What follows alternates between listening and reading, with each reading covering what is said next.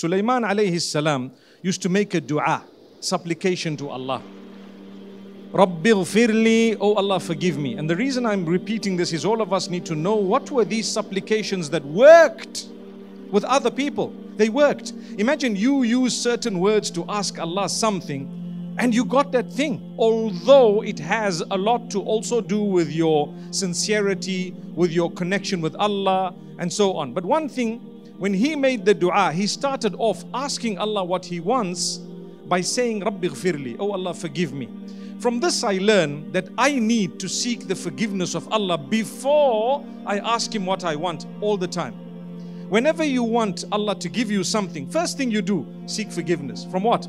Things I know I did that were wrong, things I don't know I did were wrong, things perhaps I've forgotten that I did were wrong, minor things, major things, whatever it may have been, seek forgiveness of Allah. And do not doubt the fact that He has forgiven you.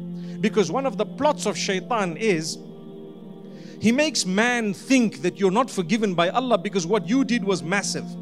Whereas man forgets that what Adam alayhi salam did right at the beginning was very big. It was massive, even more massive than what you can imagine, because the only thing ever that was prohibited for Adam and Eve, or Hawa, may peace be on them, was to eat from the tree. And what did they do?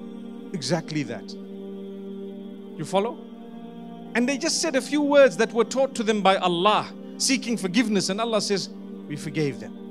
So, oh man, remember one thing, do not for a moment think that the Almighty will not forgive your sin. That's from shaitan. That type of thought is from shaitan. If you sought forgiveness, you will be forgiven. So the major sins require specific forgiveness, and you must learn to move on.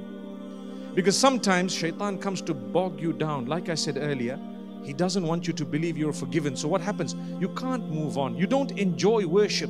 You don't enjoy reading the Quran. You don't enjoy prayer. You don't enjoy doing the right thing because you feel you're dirty, or you're not clean enough, or you've done things that were so bad that, you know what, I'm not even fit to be praying here. Again, that's from the devil. So don't think that. No matter what, you've got to move on. Major sins require you to seek specific forgiveness. Oh Allah, I did this. I regret it, I feel the remorse, I seek forgiveness from you, and I won't do it again. And Allah says, if those conditions are met, wiped out. How good is that for Islam, a religion of forgiveness? Amazing, amazing. Every single person has committed sins.